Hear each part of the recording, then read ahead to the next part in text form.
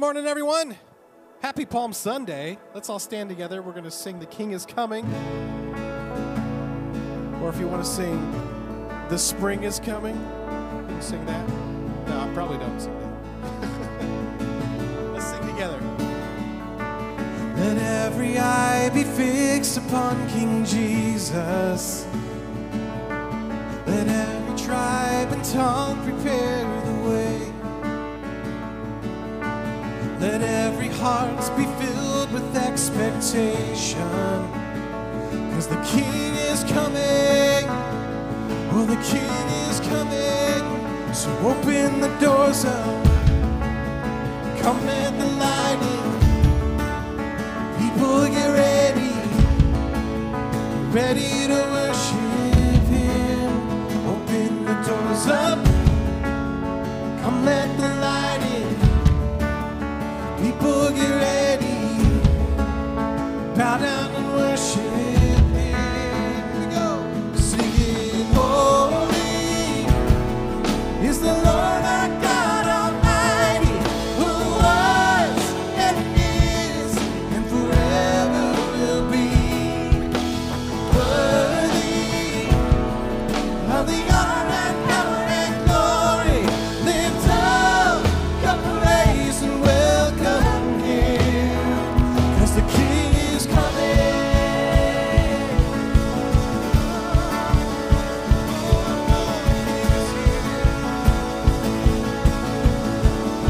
Come on, let's sing this out. Death and all His friends have been defeated. To hell with all our guilt and all our shame. Let the people of the Lord shout out in triumph, 'cause the King is coming. The King is coming. So open the doors up. Come let the light in. People get ready. We're ready to worship Him. Open the doors up. Come let the light in. People get ready. Bow down and worship Him. We're singing, holy is the Lord our God Almighty, who was and is and forever will be. Worthy of the honor and power and glory. Lift up your praise and welcome Him, 'cause the King is coming. The King is coming. The King is coming. Oh, the King is coming. Here comes the roar as the glory fills the sky. The thunder and the lightning as the heavens open wide. Sing hallelujah, for the Lord is on the move. He's coming back. He's coming back. He's coming back. He's coming back. Oh, He's coming back. He's coming back. Yes, He's coming back. Oh, He's coming back. We're singing, holy is the Lord our God Almighty.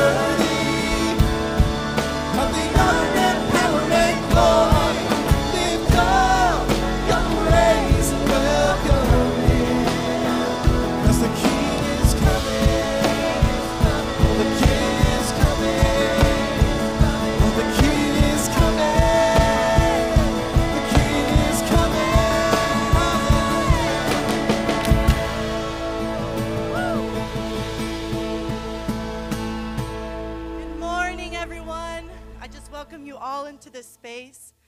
My name is Julie, if I've never introduced myself. This is Rosie, and this is Jessica, her daughter, and this is Brian, as you all know, and the amazing worship team that we have. I just want to start off by saying that you might see us wearing these green shirts up here. This is for a women's retreat that we have in May.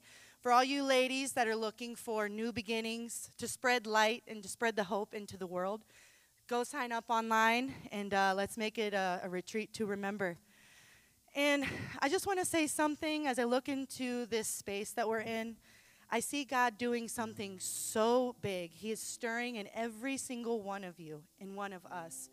And as this world is a place of a lot of judgment, sometimes, we feel oppressed and we don't show up and give ourselves fully.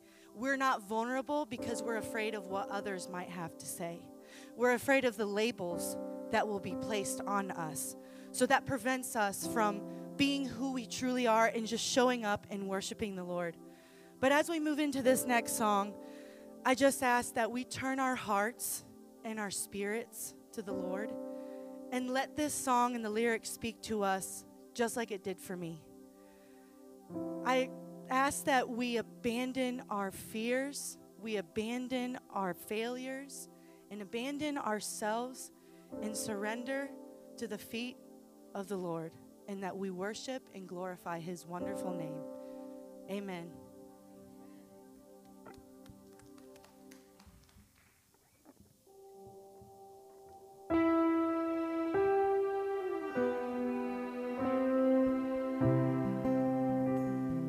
Something isn't adding up.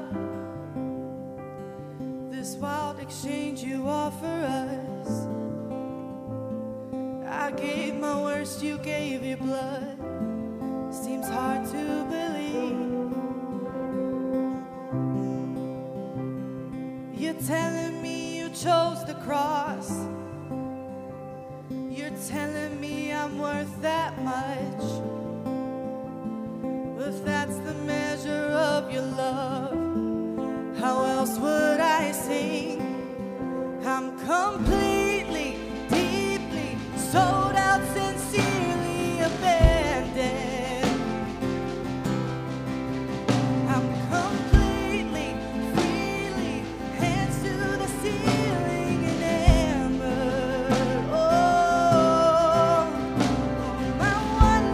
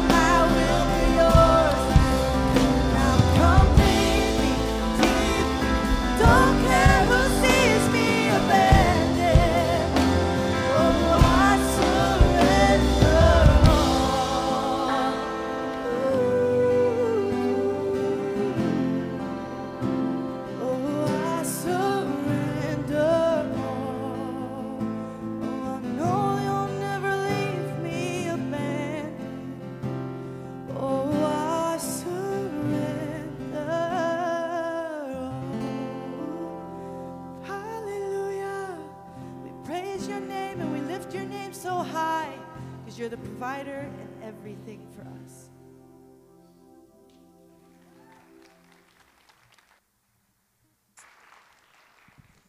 You can go ahead and grab a seat. Welcome, welcome. My name is Brent. I'm on staff here at Kensington. Whether you are in the building or online, hi guys. I want to welcome you, whether you've been following Jesus for a long time or whether you're just exploring, whether you call Kensington your home or whether you're here for the first time.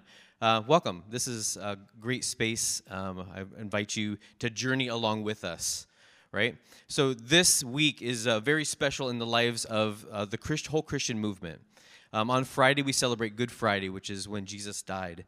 And it was so much more than just an expression of his love for us. It literally changed how we can react or interact with God.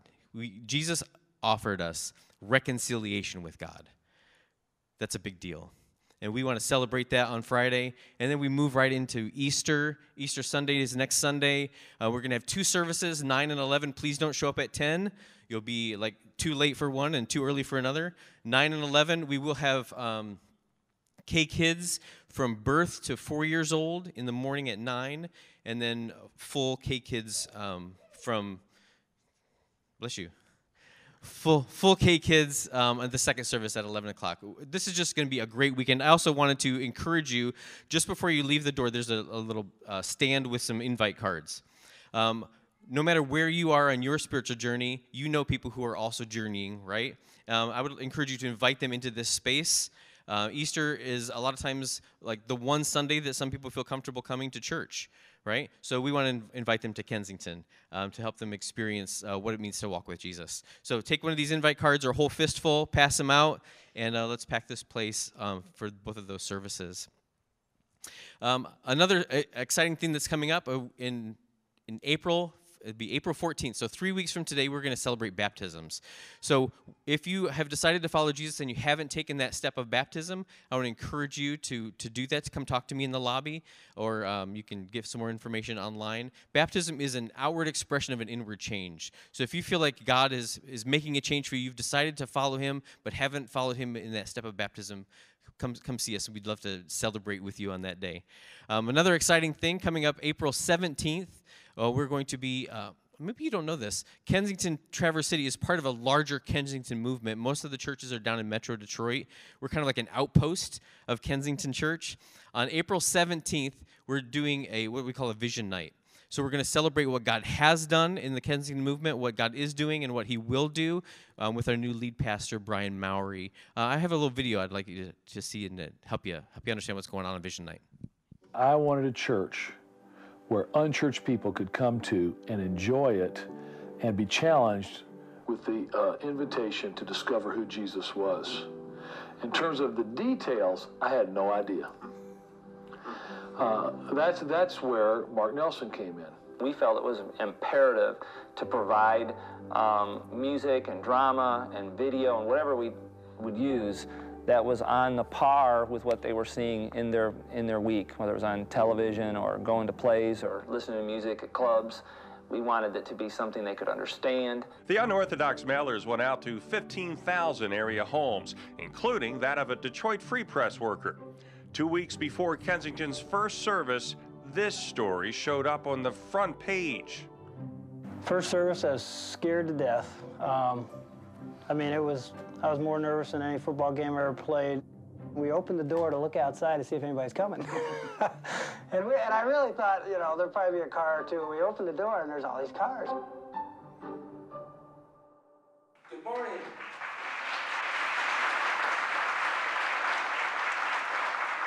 I want to welcome you to Kensington Community Church. I don't know what to comment on first there. That's unbelievable. I don't know if I should comment on Steve Andrews' hair first or the advertisements that Kensington did in the very beginning. I think I couldn't tell if it was for a church or for a hunting program or not, but I think the thing I would say, it's like, man, like God has had such amazing favor on the life of this church, and he used people in powerful ways to draw people who had no interest in church to come to church for the first time. And it's absolutely remarkable. And I would say I am just so humbled to be a part of it now. I don't know if I'll do advertisements like that. I'm hoping I keep my hair. We'll see what happens there. But I know that God has a great future for us. And that's what I wanted to share with you today quickly, is just an invitation.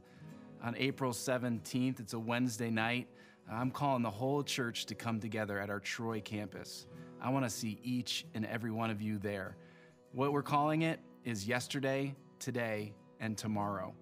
You know, it's so good for us to honor the past and honor the favor of God in the life of this church. We want to do that well. We want to honor the leaders of the church. We want to honor all of you who have been such a significant part of seeing the growth of Kensington Church and seeing people come to know Jesus.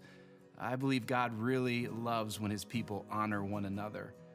But also we want to focus on today. There are great things happening right now as we move out in our communities, as we have these global partnerships, as we meet in 7 campuses across Michigan. Amazing things are happening. People are being baptized. People are coming to faith. People are growing deeper in their faith through Alpha, all kinds of stuff to celebrate and things to pray for as well. How can we be praying for what God is doing now? But then we're going to focus on tomorrow. You know, I've been here about 8 months now, and I'm so excited about what God has been laying on my heart and our heart as a church.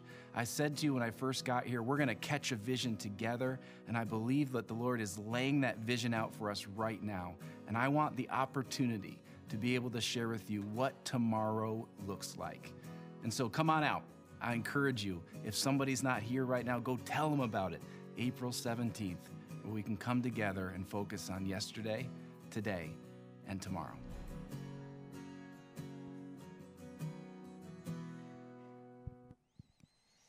So I hope you can make that. Put that on your calendar. April 17th is a big day. If at all possible you can't make it, we are actually going to have a vision night here on May 1st. It's another Wednesday night. We're going to do our mid-eats, our typical first Wednesday of the month mid-eats, and then we're going to have a vision night here, and Brian Mowry's actually going to come here. But I want to encourage you to not wait for that. If you can join that larger movement, there's just something about being together. I encourage you to do that on April 17th or May 1st. One last thing, Kensington has a board of elders that helps us keep on track. So Brian is the senior pastor of the whole Kensington movement. We also have a board of elders. We're looking to expand that board of elders to actually include some people from each campus. So Traverse City would have a voice on the elder board. So how that works is a little bit strange to me, but what we're going to do is prayerfully consider who at this campus, a non-staff person, would fit that role. Who is a strong follower of Jesus who could help with the direction of the church. And how that would work is you would talk to them, and then they would fill out a recommendation application online. Does that make sense? So I want you to prayerfully consider who would represent Traverse City on that elder team, and then approach them, and then they can go online to fill out that application if they feel like God's making that move in them. Does that make sense? All right, great. Thank you so much. We are right now in a series called Living the Jesus Way, and it has been so good for me just to focus on what Jesus did and how he did it. Here's a little video to watch, but before that's playing, actually, why don't you stand up real quick, get the wiggles out, and maybe fist bump or handshake the person next to you, and maybe introduce yourself.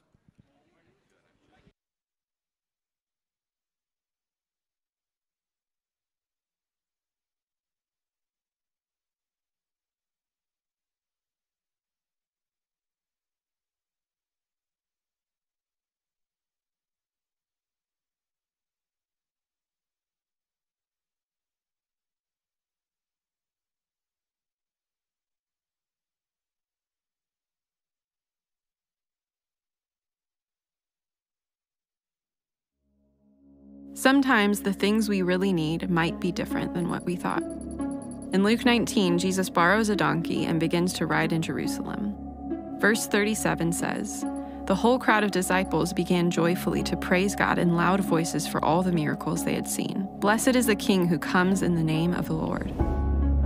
The picture of the triumphant king riding on a donkey would have baffled the contemporaries of his time. Jesus was the perfect yet unexpected picture of the kingdom of God. Can we, above all, build what really matters for eternity? Can we live the Jesus way and put kingdom over culture?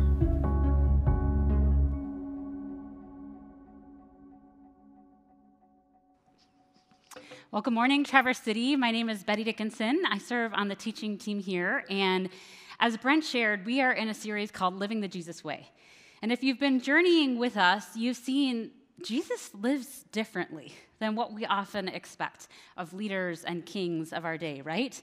We saw in the first week that Jesus puts people over religious practices and traditions, lifting up those who are most vulnerable and caring and seeing people more than the tradition of the day. We saw also in Zacchaeus' story that Jesus puts mercy over judgment and that he cares deeply to forgive and to reconcile people, right? And last week, Nate talked to us about how Jesus puts invitation over limitation, that there's certain limits that that culture places on people, and we looked at, particularly last week, women at that time, and how Jesus' invitation into discipleship for Mary was countercultural to that day. And Jesus does this over and over and over again. And we're going to look at today Jesus' triumphal entry, how he puts the kingdom over the culture in the day. And we're going to get into that text. But before we get into that, I want to take up a moment to take up our offering at this time. So if I could have the ushers come forward. If you are new or visiting with Kensington, this moment is not for you. But if you've been with us for a while, you know and you've heard and even seen expressed in that video a little earlier some of the beautiful things that Kensington is doing as a movement, and that we get to be a part of that together. And so there's multiple different ways that you could give online, or you could give in the pouches that are going to be passed here. But I just want to invite you to consider opening your posture in generosity to partner together towards God's work through this community. So let me pray for us. Jesus, I thank you that you have generously poured yourself out towards us, that you show us the way of your kingdom over the way of our culture at our time.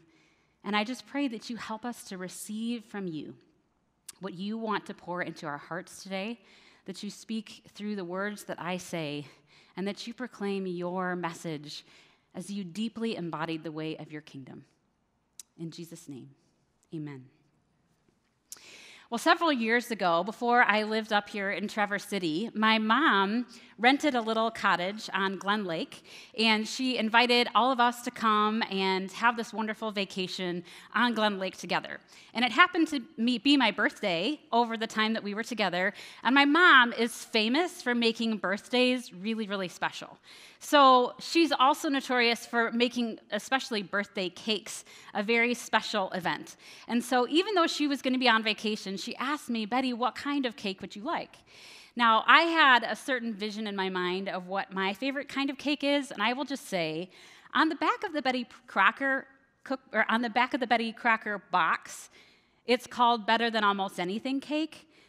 Some of you may know it by a different name, and I will not repeat that here. However, I had this cake before, and my Aunt Jane had made it almost like a cake trifle, where there was German chocolate cake and Heath bars and caramel and chocolate fudge and then Cool Whip and then another layer of German chocolate cake. I mean, it was rich and decadent, and in my mind, I'm picturing this cake, okay? And I get to the house where we're staying together, and my mom, so proud, brings out the cake, but it's in a sheet pan, like it's in one of those, 9x13 pans. And to this day, I still cringe at my response when I think about it, because rather than being grateful and expressing joy and gratitude for what she did, I was like, oh, I thought it was going to be like this, and I was like communicating disappointment. And it crushed my mom. I mean, she had labored to make this cake for me on her vacation, and I expressed disappointment. And I'm still so ashamed of this. But I get in trouble for this a lot because as an artist, I have a very vivid imagination. And Stephen knows this. He's going to laugh about me for this because I have a certain vision of something and how it's going to look, kind of the end result.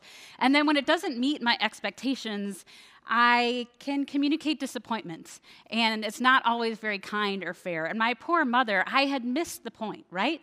I had missed the point that she had labored in love to make me this beautiful cake, and I was expressed disappointment. But I hope I'm not the only one who makes this kind of mistake every once in a while. I think we all know what it's like to have a certain expectation of something, and then the end result looks totally different, and we can sometimes miss the point, right? And in the text that we're going to look at today, the religious leaders in particular really struggled with this, because in Jesus' triumphal entry, the Jewish people sort of had this expectation around what a triumphal entry looks like because of the way they had seen it done in the Roman culture at the time. They had a certain expectation because of what they had seen already. But Jesus' triumphal entry is like a visual parable representing who he is like as a king and what his kingdom is about. And the way he did this, which was paradoxical to the way that people would have expected it at the time, so much so that when Jesus arrived as king, many people completely missed the point. And I want to actually fast forward to the end of Jesus' triumphal entry in the story. And the text says this: as he approached Jerusalem and saw the city, he wept over it and said, "If you, even you, had only known on this day what would bring you peace. But now it's hidden from your eyes. You did not recognize the time of God's coming to you." What is Jesus saying here? Why would Jesus say that peace was hidden from their eyes? And he is specifically addressing the religious rulers and the religious leaders of the time in Jerusalem. Maybe because they had a certain expectation in their mind about what a king looks like and what a triumphal entry looks like. And the reality is, we all kind of have certain expectations around peace, right? So Jesus is referring to, you didn't know what peace looked like, and the Jewish religious leaders had a certain expectation of how peace is achieved by what they had already seen. But we all have kind of expectations around how we achieve peace. And I'm just curious, as you think about your family of origin, or maybe you even think about our culture today, how do you see conflicts being resolved? Maybe you come from a kind of family culture that seeks peace through avoidance. Anybody have one of those kind of family cultures? Like, we're just going to brush the conflict under the rug, and we're going to intentionally not talk about religion or politics at the dinner table because it causes conflict, right? I know for me, I have 2 boys that tend to fight a lot. And sometimes it's just easier to say, just go in your separate rooms and just stay apart from each other, and then there will be peace. Anybody resonate with this? If only there would be peace in the house by a lack of conflict. Or sometimes we separate culturally from one another, right? We think maybe peace can be achieved if we just stay apart from those who are different from us, from those that we may have conflict with or that we don't agree with. They say that Sunday morning is the most segregated part of the week, because we would rather stay with people that we understand, that we agree with, because it causes conflict when we come into contact with people who are different from us, right? And so better to keep the peacekeeping, than to try to confront it, to confront those who are different. So we stay in our echo chambers online and in social media. It's even curated for the people that are like us, right? Because we don't like being disrupted by something different. And so we stay with the people that we know, that we understand, and who think and act like us. Well, maybe your family is used to this sense of peace through domination.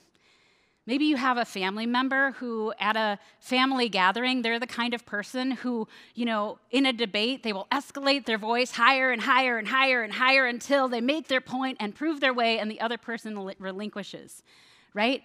Peace through domination happens when we have an argument and we want to win our way, and so we will use any kind of power that we have, our knowledge, our experience, our volume, to achieve peace through our way winning. Anybody like this? Okay, maybe I'm the only one. But if we're honest, these mechanisms don't really lead to peace, do they? They may lead to silence, or compliance, or separating from one another, but this isn't real peace. In the passage we're going to look at today, Jesus shows us a better way. And the cultural approaches in reality aren't all that different from our own, where we see peace through domination or peace through avoidance. In fact, the Roman Empire was known as the Pax Romana, Roman peace. And Augustus Caesar was known as the king of peace at the time, but how he achieved peace was through this peace by domination.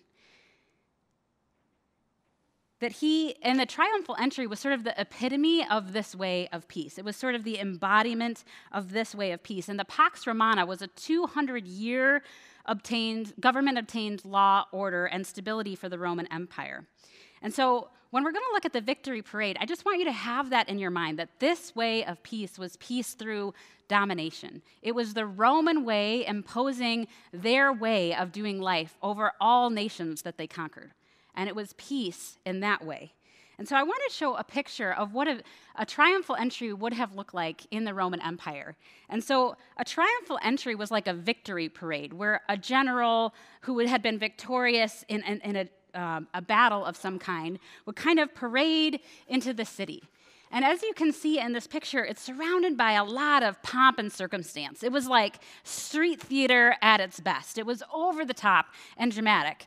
And even as the Roman Empire grew in influence and wealth, so did these triumphal entries. It was where soldiers and citizens would sing the praise and hymns of the Roman ideals of strength and supremacy. And the victor would be crowned with this crown of laurel, symbolizing military victory over their enemies. They would be pulled by 4 white horses, white symbolizing victory, and they would often drive the conquered kings, rulers, and captives before them. And then at the end of this triumphal entry, they would sacrifice their enemies to the god of Jupiter. Okay, this was like violence, pride, and it was the ends justified the means, right? So we are going to achieve peace through domination. And whatever means are necessary in order to get there is what we have to do, which often meant that the way of achieving peace was violence. It was oppressive, and it was subduing others and forcing the Roman way and putting everyone else under their thumb, which impacted the most vulnerable at this time. This way of peace causes the most vulnerable to be inflicted in all kinds of oppression and pain, because the Roman way exerted their power over those who had less power. Now, if we're honest, when we look at our world today, I think we can still see this way of peace being played out, right? On a systemic or communal level, this is where we have one ethnic group that places themselves above another ethnic group or people group. This is where we get the roots of every kind of ism there is. Racism, sexism, any other ism is where one people group says, my way is the best way. And so I'm going to exert my will, my power over another, usually the one who has less power, in order to achieve my way. And this is what we see play out in every kind of war that has existed over the history of time, right? If we look at what's happening in Russia and Ukraine right now, this is peace through violence and domination, right? Or if we look at Gaza and Israel, we see that the most vulnerable are the ones who are experiencing the most collateral damage, right? Where we see children and innocent people being crushed under this violent way of power. And if we're even more honest, we also know that Christians and sort of a Christian way of pursuing power is related to this way as well, right? If you think about the Crusades, it was conversion by the sword. Convert or die. Our way over your way. And if we're going to be even more honest, I'm just digging this hole. Like, I hope you can feel the tension with me. Just take a deep breath. If we look at even our recent history here in Michigan, Christian border schools were established in Michigan and all throughout the United States in order to have the white European way of doing culture kind of supreme and superior over Native peoples. And so children were taken from their homes and placed in Christian boarding schools where the First Nations people here were not able to speak their language. They were not able to wear their hair long. They had to have their hair cut. And if they were trying to speak their language, they would be punished and abused. This is not the way of God's kingdom, where my way is supreme over your way, or our way is supreme over your way. And this is not the way of the kingdom. But the Jewish people at the time, this is all they had seen happen, right? The only way to achieve peace is through this kind of dominance. And so when they longed for a Messiah, they had pictured a Messiah who would come as a king and achieve political rule over those who had oppressed them, okay? And in their prophetic imagination, they are remembering, this is around the time of Passover, okay? And in the Passover, they are remembering that they were oppressed in Egypt and that God rescued them from the hands of their oppressors and then established them, set them free from Egypt and established them as a nation in the people of Israel. And they are hoping for that again. And so zealots at this time would have really believed that the only way to peace, the only way that the Messiah could come and establish the people of Israel as a nation, to be who they were meant to be and kind of bring them back into the fullness of prosperity, was through armed resistance. Violence and rebellion were necessary in order to achieve peace and justice. But Jesus' way is wholly other than this. Let's see what Jesus reveals about how his way of peace comes through his triumphal entry. It says this: Jesus went on towards Jerusalem, walking ahead of his disciples. And as he came to the towns of Bethphage and Bethany on the Mount of Olives, he sent 2 disciples ahead. Go into that village over there, he told them, and as you enter it, you will see a young donkey tied there that no one else has ridden. Untie it and bring it here. So they brought the colt to Jesus and threw their garments over it for him to ride on. Now, what Jesus is doing here was such a drastic contrast that people would have likely missed it. And it would have been a little bit like, how many of you have been to the Cherry Festival parade? Anyone? Do you like being a tourist in your own town? I do. So some of you may not. You're like, I avoid Cherry Festival things at all costs, and that's okay. But if you've been to the Cherry Festival parade, you're familiar with one of the primary things in the parade is the procession of the Cherry Queen, right? And here's a picture of the procession of the Cherry Queen. This is Olivia Coolman, the Cherry Capital Queen from a couple years ago. And, you know, she's famously riding on this convertible. She's got a crown. She's waving. She's got a sash, right?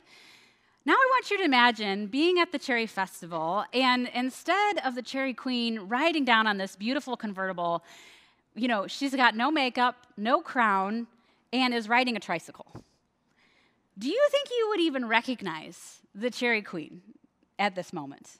No, I probably would not either. And what Jesus is doing here is very similar. His triumphal entry was a little bit like that instead of a war chariot pulled by war horses, Jesus' triumphal entry looked a little bit more like this. You see how close he is to the people? Here he's riding on a donkey. There's children going before him, and the people are sort of laying their cloaks down, welcoming Jesus as king. Now, just because Jesus was riding on a donkey, and it would have been different than war horses, he is making an incredible political statement here. This whole scene is incredibly politically charged, okay? Because he is showing and really confronting the way of power through the war horse with the way of the donkey, okay?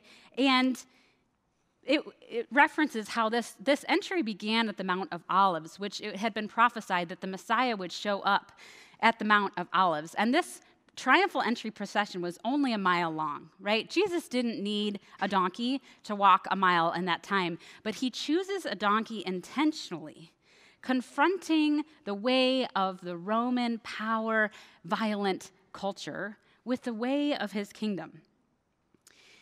And if the people of Israel, if the Jewish religious leaders had remembered their roots of what the Messiah had even been prophesied to be, I think they would have recognized him.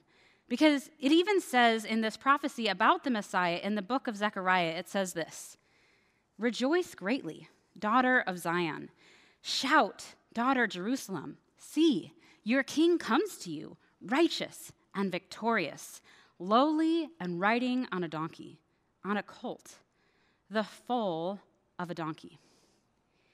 Jesus confronts the way of the war horse, the epitome of pride and domination and violence, with the donkey, which would have represented the way of humility and compassion.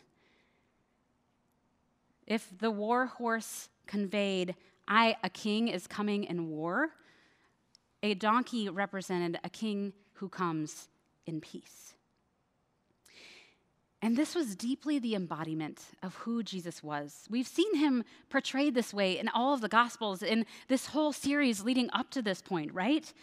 Jesus rejected the religious and political power that he could have taken, instead choosing the way of humility by descending to be with the most lowly, oppressed, and vulnerable people, to identify himself, even becoming homeless, not carrying any wealth, not achieving anything that he could have had by the way of being God, and instead chose to associate with the poor, the weak, and the oppressed.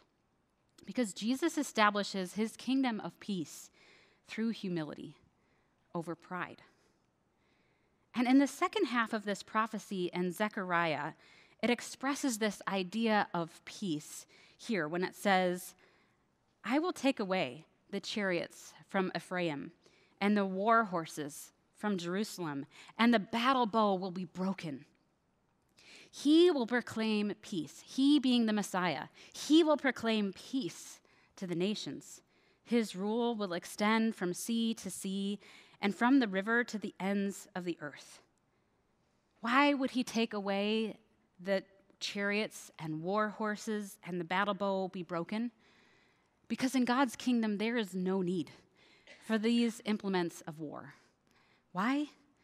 Because God's kingdom achieves peace through love over violence, choosing the donkey over the war horse. And if the war horse is forcing my way through power and violence and might, the donkey is yielding my way and using my power to liberate and heal and uplift, to empower, especially those who are most vulnerable. And we actually see this response from the people who they lay their cloaks down, which have been kind of like laying down the royal red carpet for Jesus. They see, the disciples, they see, this is the kind of king that God has promised. This is what the Messiah looks like. And instead of praising his military victory and supremacy through violent overthrow, they praise him for what? They say, "The whole crowd of disciples began joyfully to praise God in loud voices for all the miracles they had seen." What's fascinating is this word miracles in the Greek is the same word for power. This is how Jesus used his power, right? That they praise Jesus because rather than wielding his power over people through violence, Jesus used his power for people through love, that he uplifts, that he chooses to use his power not for himself, but for others, forsaking the way of pride that would have put himself at the center and centers others. That instead of choosing violence, he chooses love. Do you see this contrast happening here? The way of the war horse and the way of the donkey. Now, if I am completely honest with myself, I choose the way of the war horse more often than I care to admit, right? where Stephen and I will be getting in a conflict. And just the other day, we were folding laundry together on the bed, and we had all the laundry laid out there. And Stephen has his way of folding the laundry, and I have my way of folding the laundry. And Stephen's way of folding the laundry is he takes, he separates first. He separates out, like, oh, here's the boys' clothes, here's Isaiah's, here's Winston's, here's Betty's, here's mine, and then he folds them. And I'm thinking, that's not very efficient, because, you could totally take a piece out, just touch it once, fold it, and put it in the right pile, right? And inside of me, I knew I'm preparing for this message, and inside of me, I'm going, this isn't the way. And I, was resisting every part of me that said, you're doing it wrong. You have to do it this way, right? And if I were to have taken that moment to force my way into how the laundry was folded, I would have taken the way of the warhorse, right? It is hard to walk the way of peace and to say, I am going to allow you to do your way, and I want to center you and center your opinions and allow and to listen and to seek and to understand. Oftentimes, when I am in a work project, and again, I have certain expectations of how a project is supposed to go, and as a leader, if I'm not careful, I can kind of enforce my way and make my way happen through any kind of power of communication that I may have, through my knowledge, through my skills, or even through, if I'm the leader of the team, just the nature of having power over others, right? And push my way to my agenda and my way of a project and what I want it to look like, instead of listening to the voices of others on the team and elevating those and seeking out the voices who are not heard in the meeting. This way of the warhorse and the donkey shows up all the time, and we have a choice. Which way are we going to choose? And what about you? Perhaps in conflict, if you've had conflict with someone, do you seek retaliation or revenge when someone hurts you? Or do you choose the way of the donkey by seeking understanding and forgiveness? In politics, we see this happen all the time, and whether we like it or not, there is a political election coming up, and I know we don't want to think about it, but this is our moment to lean in and ask ourselves, are we going to choose the way of the warhorse, where we get in a debate with someone and we say, my way wins, and we do whatever we can to convince the other person that we are right? And so we speak over other people, and we try to justify things, and we use our knowledge and our skills and our fact-checking to say, this is the right way. Why don't you believe me? You're so dumb. Why don't you think like I do? Or will we get into a discussion where we are seeking to understand, we are seeking to empathize, and we're trying to see their perspective and why they view things the way that they do? Which one will you choose in this political season? The way of the warhorse or the way of the donkey? And at the end of Jesus' triumphal entry, when the people had totally missed him, his disciples got it, but the religious leaders and many others completely missed him, he weeps over the city because they had a certain expectation around how that end goal of peace is reached through violence.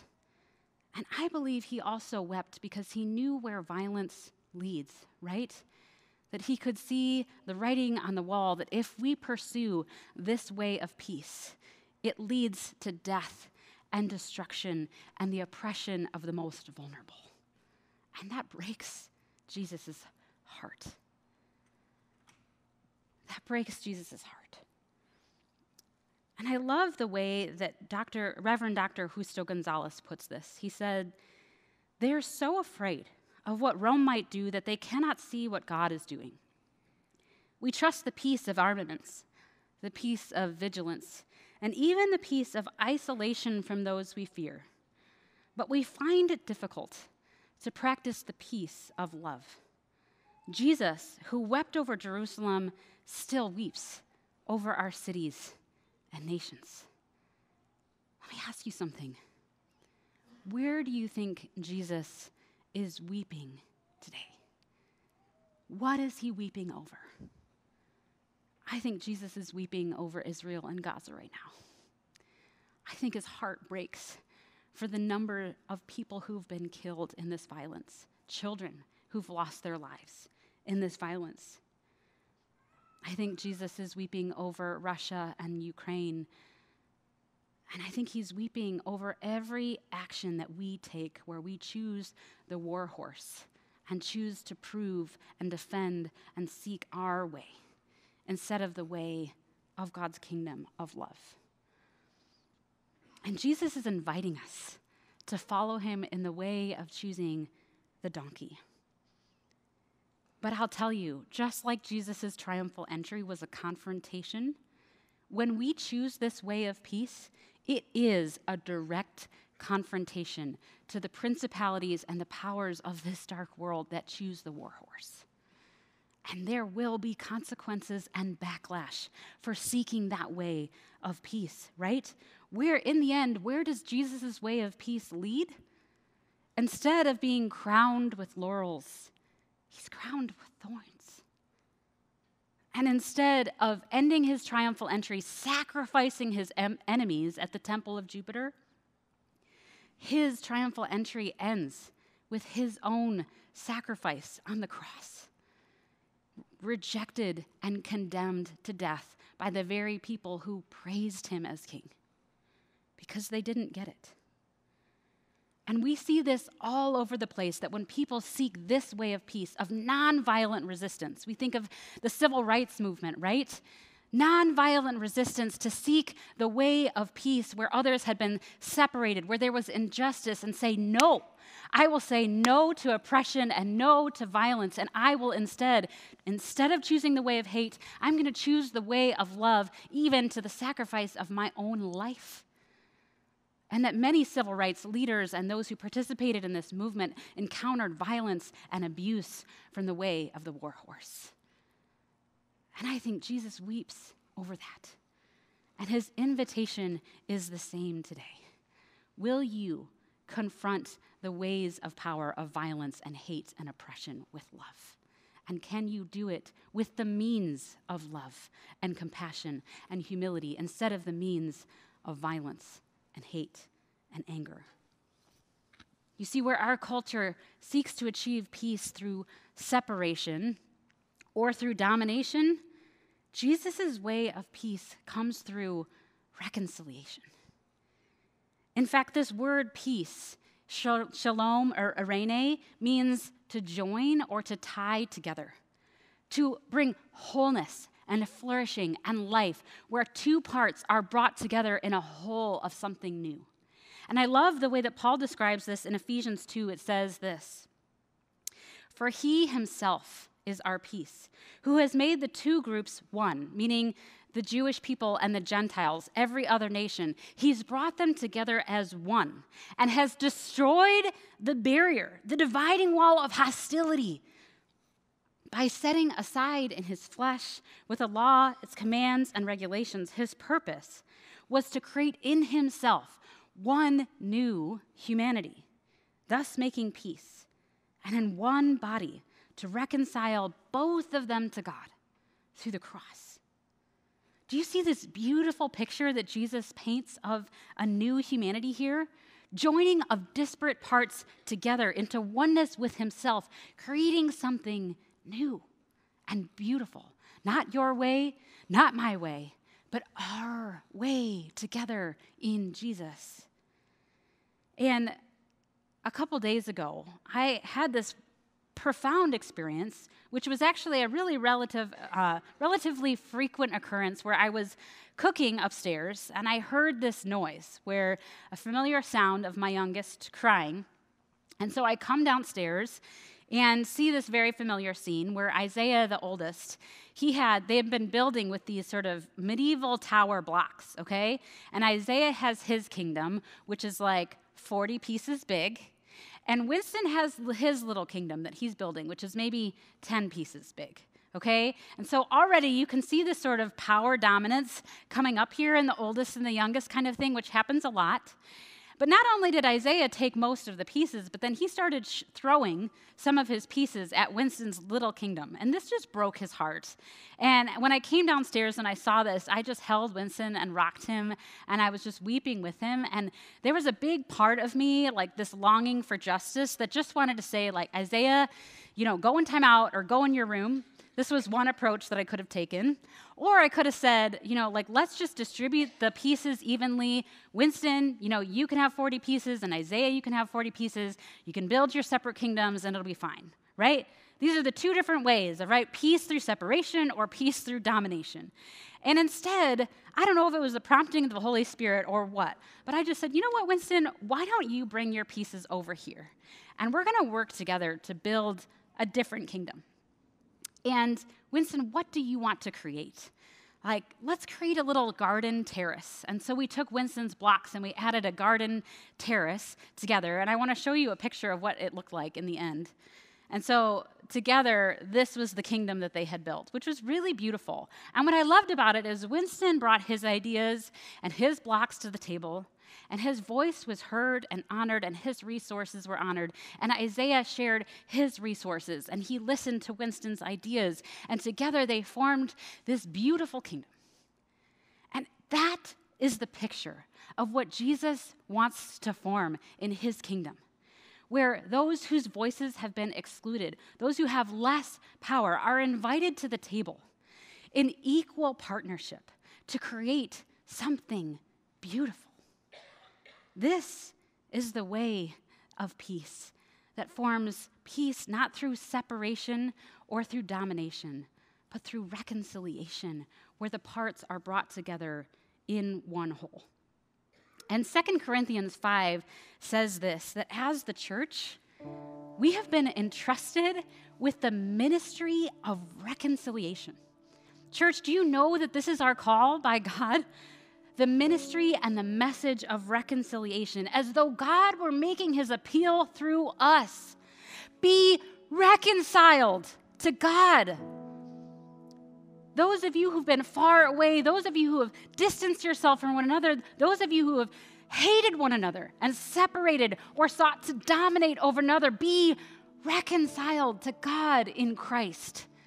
Reconciled to God, reconciled to one another, and reconciled to creation itself.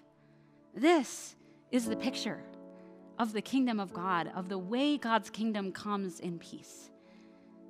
Kensington Traverse City, this is our call in our city, with the message of reconciliation, which means that every part of our city where there is division, where there is brokenness, where there is violence and rebellion against God's way of peace, that we would confront it with the love of God that says no more.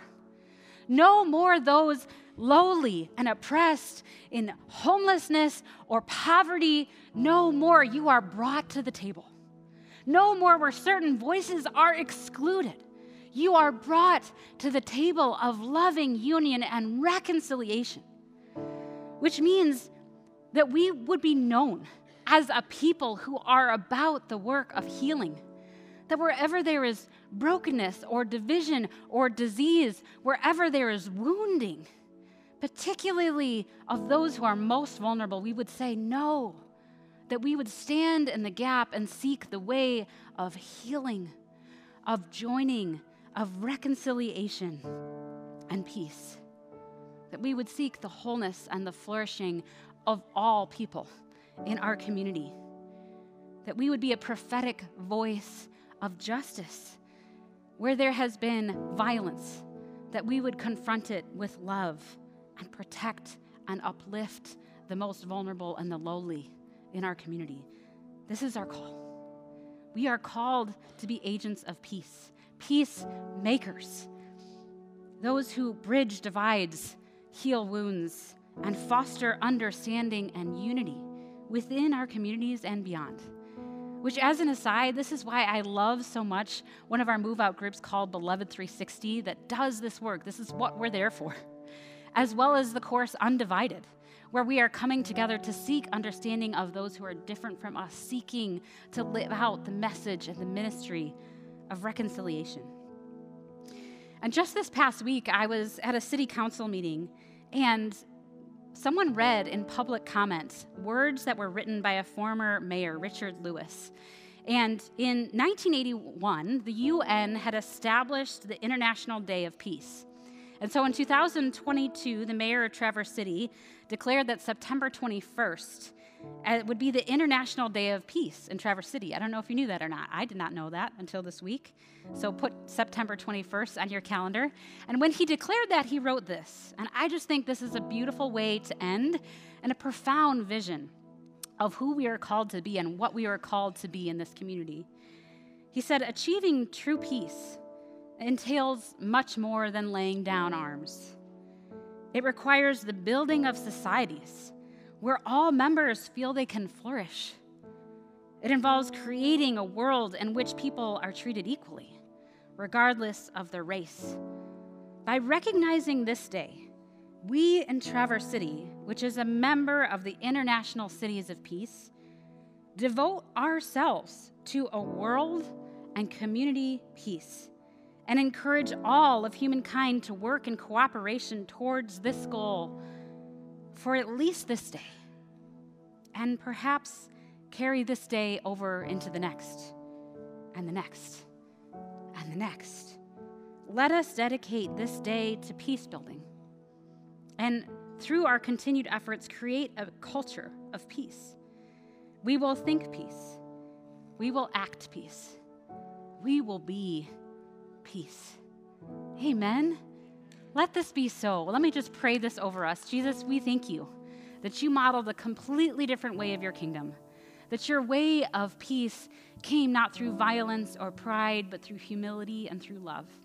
Would you help us, Jesus, to follow you and to take to heart that we have been commissioned with the message and the ministry of reconciliation, and show us, Lord, what that means for each of us individually and for us collectively as a community. In Jesus' name, amen.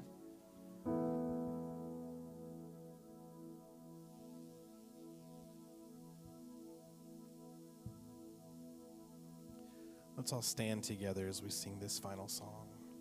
We're going to sing Great Are You, Lord, together.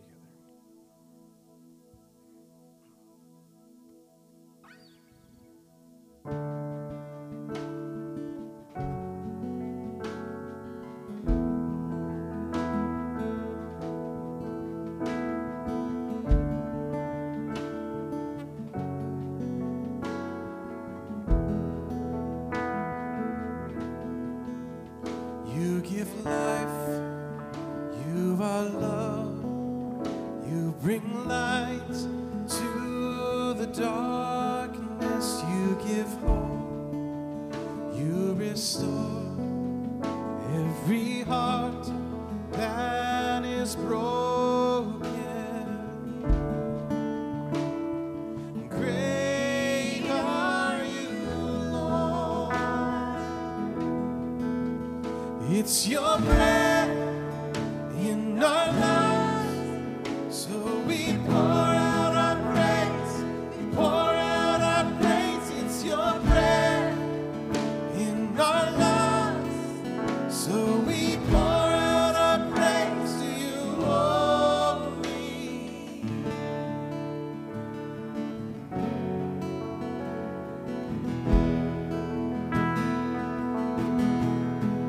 You give life, you are love, you bring light to the darkness, you give hope, you restore every heart that is broken.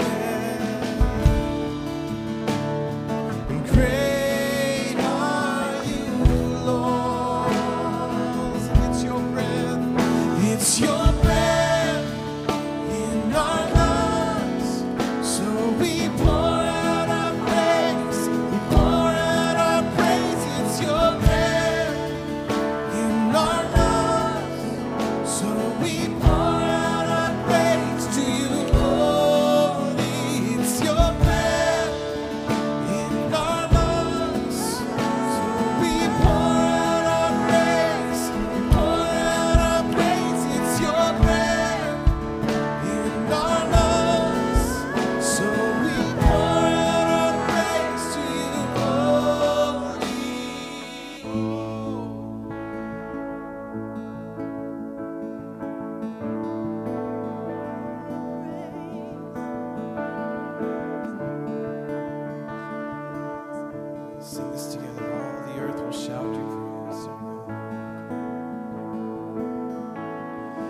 And all the earth will shout your praise.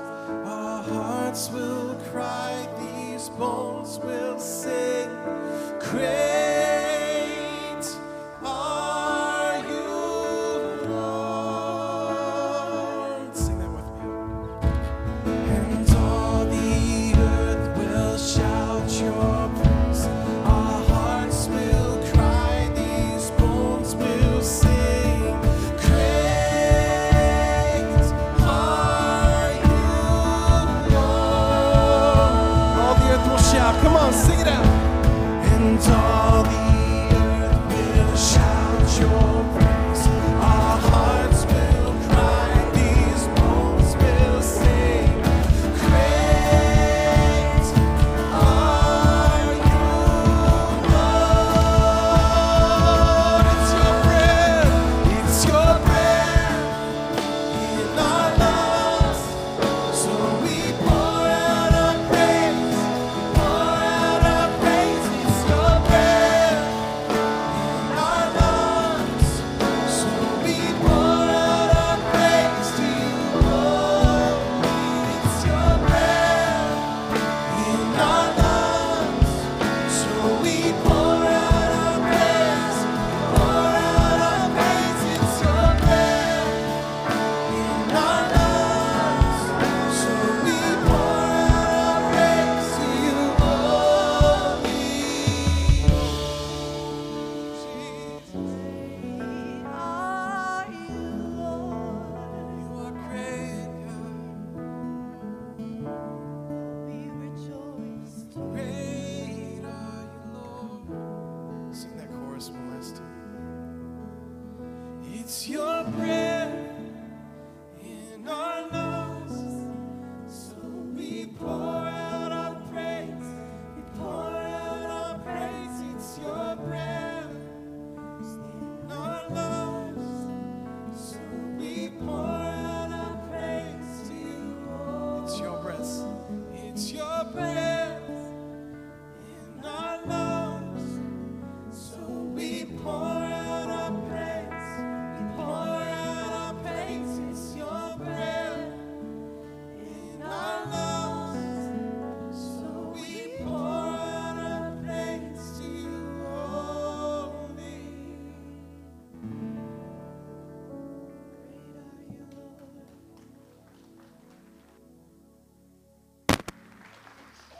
Amen. May we be committed to the ministry and message of reconciliation, right? And this week is Holy Week. We're leading up to Easter, and Good Friday, we're going to talk about what Jesus did in reconciling us to himself and to one another. And I encourage you, too, we have these little cards. Take them with you and invite a friend to Easter service as well. And just as a reminder, too, that we are looking for those in our community who feel this call to represent this community as elders. It's an incredible responsibility. And so if you have someone in mind that you're thinking, like, this person would be great, tell them. Say, go apply online to be an elder, because I think you would really represent us well.